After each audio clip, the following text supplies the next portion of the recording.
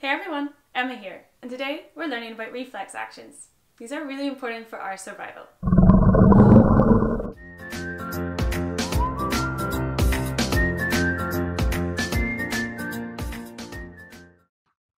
Although the nervous system is very fast, there is something slowing it down: synapses. If you look very carefully, you'll notice there is a tiny gap between these two neurons. This is called a synapse. Here is a zoomed-in version of a synapse.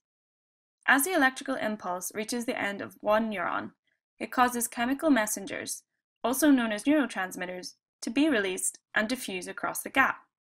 They attach to receptors on the next neuron. This causes a new electrical impulse to be triggered, and it will then travel across that neuron as well. The diffusion of the chemical messengers is slower than the electrical impulse. It's important to say that the chemical messengers diffuse, not travel, across the synapse. And just a reminder, we don't call the impulse a message, we have to call it an electrical impulse. In certain situations, we need a very quick response. Here, the person is holding their hand close to the fire.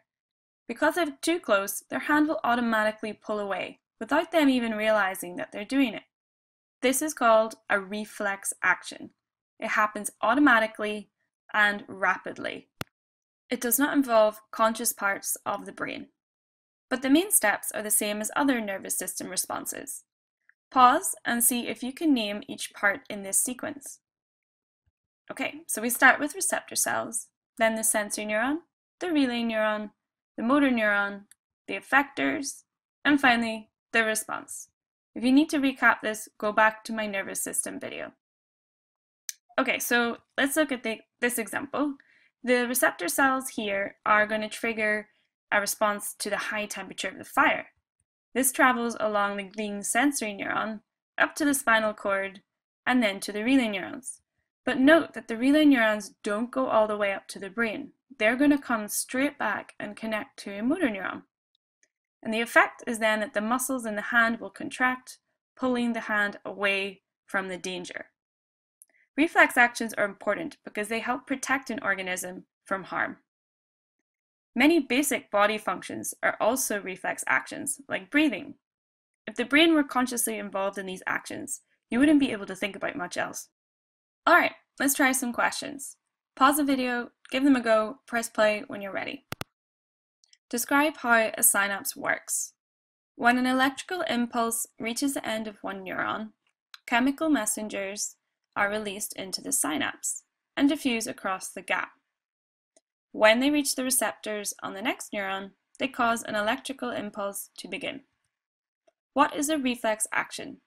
A reflex action is an automatic and rapid response, not involving the conscious part of the brain. Write down the names of the 3 types of neuron that electrical impulses will travel through, in the correct order after the receptor cells. Okay, so after receptor cells are the sensory neuron, then the relay neuron, and finally the motor neuron.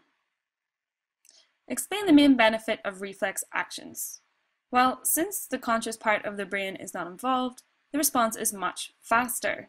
This is important in harmful or dangerous situations. It protects us. How did you do? Test one of your own reflex actions. Just sit in a chair with your legs dangling off, then using the flat of your hand, hit the dip below your knee. And if you do it right, your leg will go boop. Next up is Endocrine System, and click here if you find this useful. Thanks and bye!